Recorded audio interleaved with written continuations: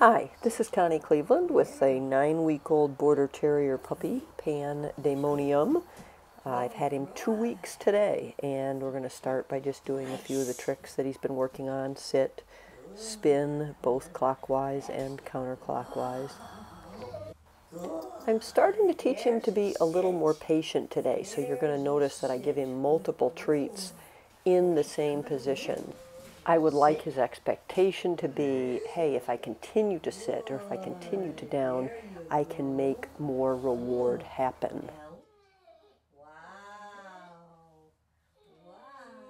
So this is his first down stay on the target, and it's now become an indirect pursuit of reward. Notice that I'm putting the treats on the floor out in front of him, but I'm rewarding him at the target. This is now to move away from reward in order to earn reward. My left hand is not holding him in position, but I'm ready to push him back down if he were to get up. Another one of the tricks that I was luring him to do was shake. I'm trying to get him to be able to shake or touch with both of his front feet. Additionally, in the last video, I had started pointing to the platforms that I wanted him to get on.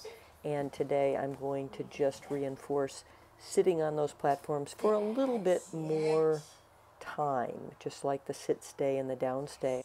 I would like him to be a little more patient about sitting on either one of those targets. One of the ways that I practice the mechanics of retrieving is to throw food for my puppies, because it causes them to go out and come back. Notice that I'm cradling him by the chest every time I throw something for him, because that's going to become a cue to look out. One of the things I like about throwing food is that because the puppy does not have to carry an object back to me, he will often come back faster. In Pan's previous video, I introduced him to this target, and it's a little easier than throwing food on the floor. Sometimes food is hard to see. White is an easy color for a puppy to see.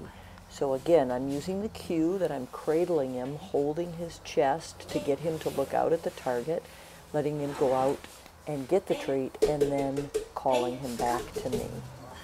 So now watch what happens when there's a toy on the ground and he doesn't see it, and I cradle him and he looks out. He's already learning that that's a cue that he should look out. There's going to be something out in front of him that he wants to go and get.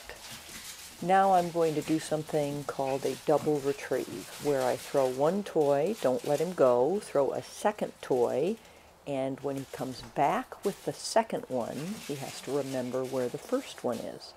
That is made easier by the fact that when I cradle him by the chest, he looks out and sees the object. Certainly the ability to do a double or to retrieve something that you haven't just seen thrown is important in our obedience dogs when we start talking about the directed retrieve or glove exercise. If you're going to try this with your puppy, I would recommend that you get in a doorway and throw one object into one room and the other object into another. That will prevent your puppy from picking up one object and running directly to the second object. The only reason I didn't do that with Pan was the difficulty of videotaping the retrieves when they're going into different rooms. I'm pleased with his work today. We got to practice some luring, some move away from reward in order to earn reward, some coming when called, and some retrieving. And that is my goal for most of my sessions with my puppies.